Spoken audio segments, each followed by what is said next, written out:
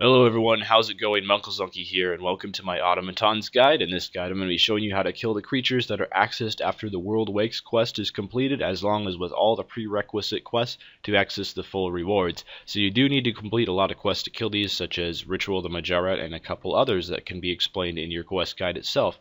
As long as you've completed the World Wakes though, and you have all the quests completed, you can come and camp these monsters. They can be assigned as a Slayer task as well, but in this guide I'm just going to be showing you how to kill them off of a Slayer task and also gain the XP and loot that you can gain from them. The loot from Automatons is pretty darn good. Just in herbs and regular stackable drops, they drop logs and some runes, stuff like that. You can earn about 1.5 mil per hour just in the regular drops. They also drop gloves, the most expensive one of these gloves being the pneumatic gloves, which are currently worth 20 mil, and you can expect one about every 10 hours. Also, the XP that you gain from these is about 380k XP per hour. That is attack, strength, or defense, plus the constitution XP that you will also get. So let's head into the gear setup and what you want to be bringing here to get the most effective kills.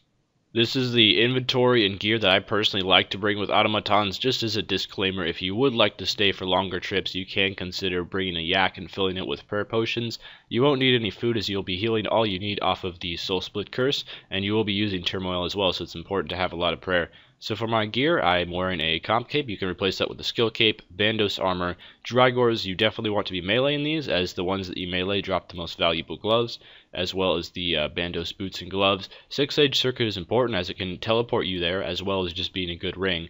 Dragon Rider Amulet for the prayer bonus is very nice. If you are on Slayer task, bring a Slayer helmet. If not, you can bring a bandos helmet. However, I do not have one.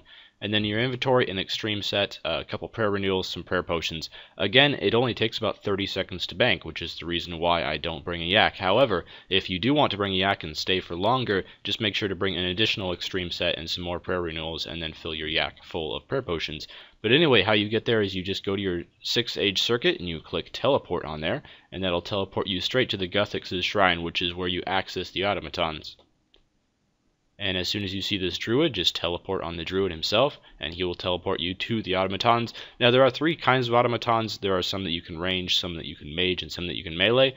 The ones that are weak to range are up here north are called the generators. The ones that are weak to mage are in the middle, they're called the guardians. And the ones that are weak to melee are at the south, and they are called the tracers. I would not recommend to kill the other two because, for one, they are slower to kill using magic or range, and for two, the gloves that they drop are worth less. So I'd always recommend to kill the tracers if at all possible. Now, the automatons do have one special attack that, for the most part, if you are killing them fast enough, you will never have to worry about. But what they can do is they can pound the ground after a while and cause damage to you. So I'll try to get one of them to do that. You just want to make sure that you kill them within about 25 seconds or so, and then you will not really get any damage at all, despite from their auto attacks, which is only a very, very small amount of damage and nothing to worry about.